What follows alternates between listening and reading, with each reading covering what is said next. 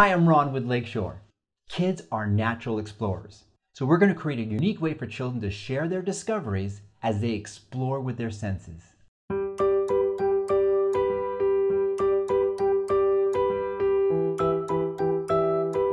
When we go outside, our senses are engaged from what we see, smell, hear, and touch.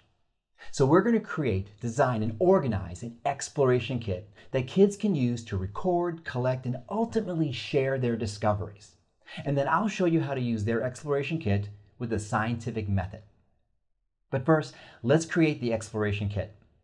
We're going to start off with an empty cereal box that you can decorate. So I've already done mine.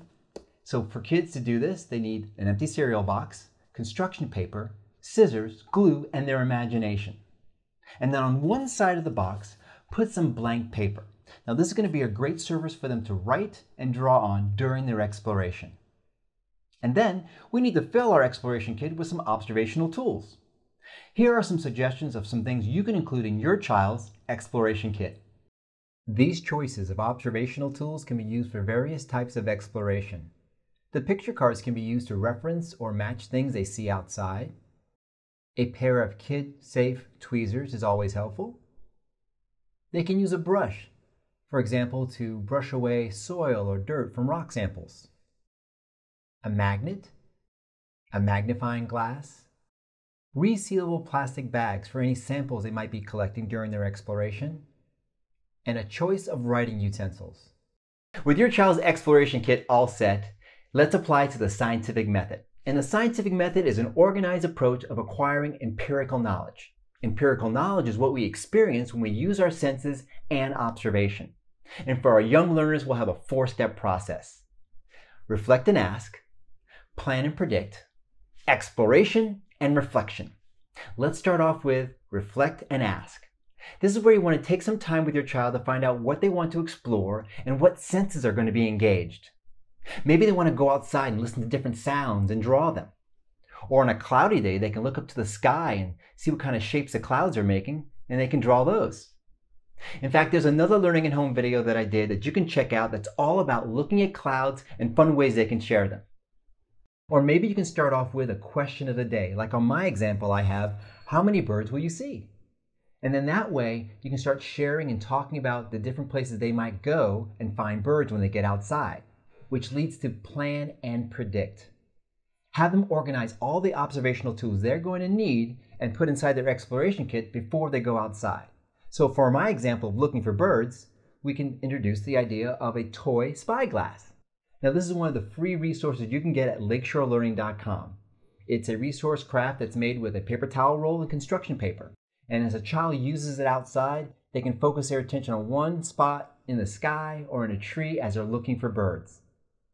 And then they can also include that right there in the box. They're going to be recording how many birds they see, so we want to make sure we include some writing utensils.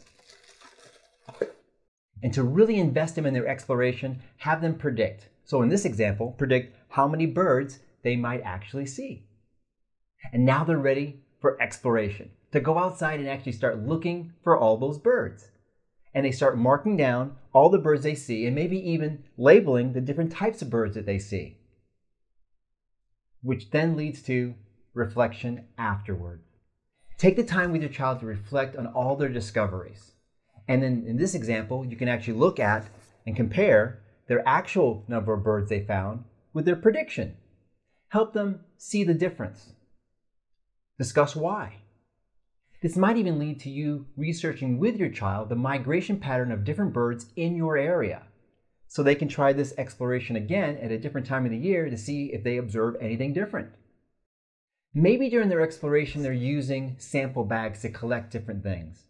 So if they're using sample bags, 1, 2, 3, or several, here's a suggestion that you can use during reflection. For the sample bags, I like to put a piece of paper in each one of the bags. And if there are multiple bags being used, we can bind them together at the bottom. To do this, I add a piece of tape first, and then I use a hole puncher to punch holes in each one of the bags. The tape makes it easier to punch a hole through this thin plastic. And then we can turn each bag over like a page in a book to reflect upon their discoveries.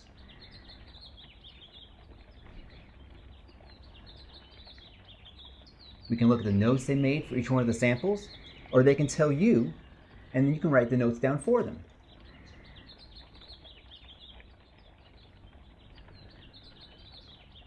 Another note on reflection. Plan ahead of time when you're going to reflect with your child, whether it be right after their play or a different time of the day, like before bed. That reflection time helps your child recall and retain their discoveries. We'd love to see all their exploration kits and all the different things they discovered. So post a photo or video on social media with the hashtag LearnWithLakeshore. I hope you enjoyed this Learning at Home video. Be sure to like this video and subscribe to the Lakeshore Learning channel to see more. Until next time, keep on learning. Keep watching our Learning at Home videos. Plus, visit lakeshorelearning.com for thousands of free resources.